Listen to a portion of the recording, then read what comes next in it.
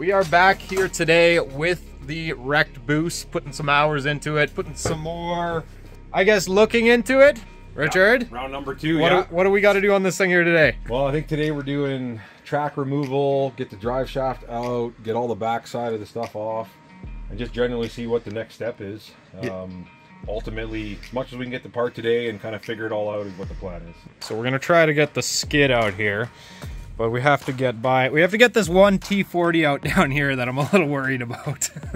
All right, let's work on the old Muskoka mobile here.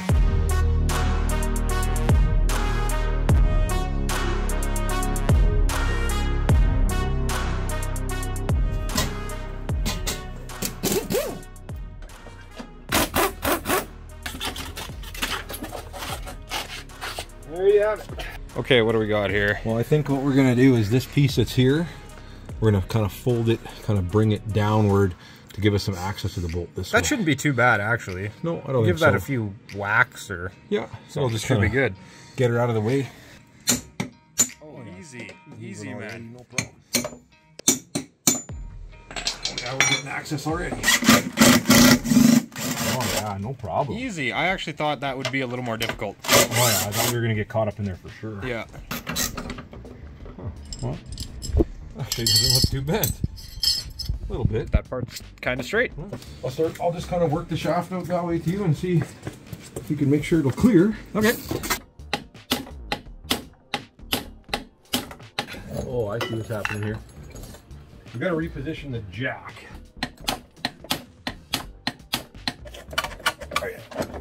You do a wiggle, wiggle, wiggle. Yeah, there we go. Woo! We're out.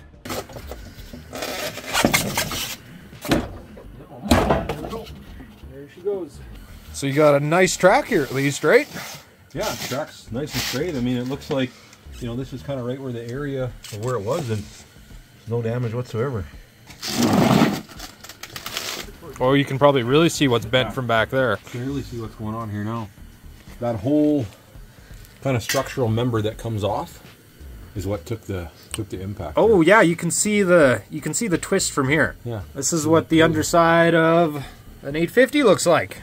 Yeah, slash tunnel, new cooler. Yep. What else do you see in there? Yeah, both the top and the front cooler are really well intact. There's no damage at all. It's just this whole piece right here that actually is all removable. That's where it took the damage. Richard, is this a P22 clutch? Yes, it is, man. These are the ones that like to snap in half?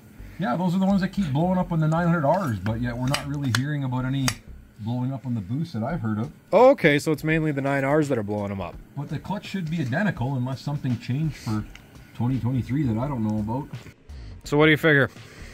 Well, now it's just kind of taking a look at assessment time. Yeah. Of what the next thing. Probably that front overstructure, it's got a tweak in it. It's really easy to come off. I think that's going to be the next step, is just to get this removed off out of here and kind of see what's what. So kind of being held on by, this is the last mount on this side holding it together, and this just kind of will come off forward. Yeah, it's definitely coming apart, but trying to look at everything and assess everything at the same time is, I guess, all part of the battle. Yeah, it's tough. It's tough, yeah. Yeah, when you get something this damaged, it's tough to actually figure out what's good sometimes. Yeah, what the next step is and what's good. What are you thinking here? You think you got all the parts you want out of this thing for now? Well, I think we've kind of got as far as we're going to get for today. A little bit of steering here, just kind of eyeballing up to get a little bit more room in here, since it's not really mounted by nothing anymore.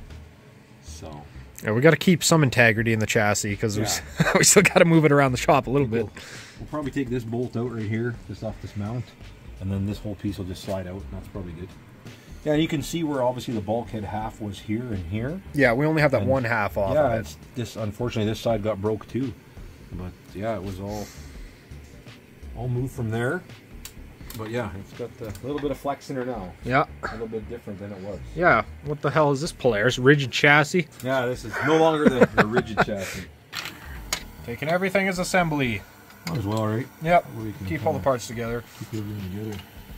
We got a nice looking skid here. Yeah, she's a beauty. So is this skid for sale or what?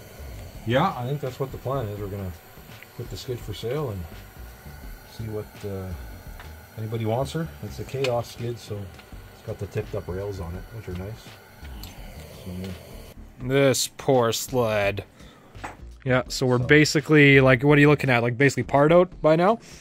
Yeah, it's starting to look that way just in general because there's just so many pieces that we've taken off and there's so much good stuff. Like, just guts are scattered all over the place, but all these pieces are in such good shape, all really good shape. We have that bad pipe and a few other pieces, but a lot of good ones too. It could be salvaged, but the question is it worth the time and effort, and can you really get it done? That's the problem, right? Yeah, it'd be quite the summer project. Yeah. So basically, all these parts are for sale then. So if somebody needs a part, they can go. You can get a hold of Ben or I at Altitude, and we can kind of send you guys in the right direction with all the pieces. You know, if you guys want this added piece of, you know, there's a bit of we might sell some souvenirs here. There's a couple extra. You could have a piece of Muskoka's sled. Yeah. You could buy it off Altitude. On the bench here. You know, there's some pieces kicking around. We might have to label them. You know, one of 250,000.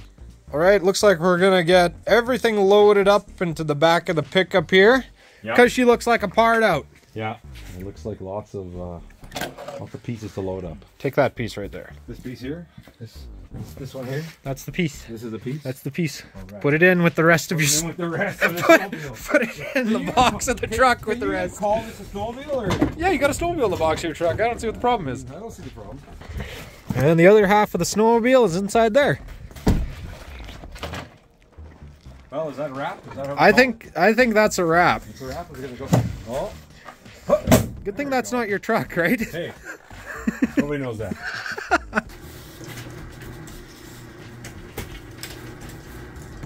You leaving me a trinket? Yeah, Matt's put in so much hard work and really been a trooper here of helping us out. So I get a piece. We're gonna donate this piece. I'm gonna sell this for hundreds of dollars. Hundreds of dollars. Holy man!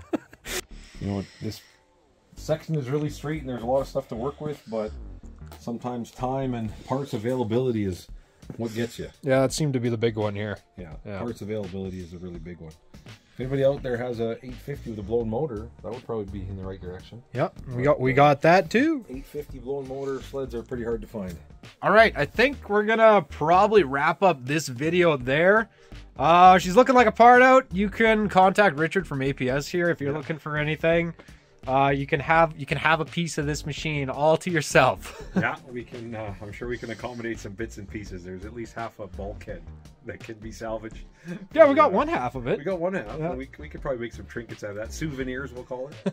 Well, the chassis is going to live with us here for a little bit longer, and that's basically probably a wrap on this thing. It's there isn't really anywhere to progress with it, so yeah.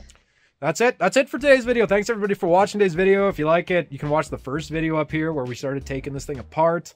Check out APS. I'll leave all sorts of links down in the description for you guys, and you can talk to Richard and maybe you can get yourself a piece of this unit. And thanks for Matt for all his hard work too, and taking us on this journey together. I operated the camera the whole time.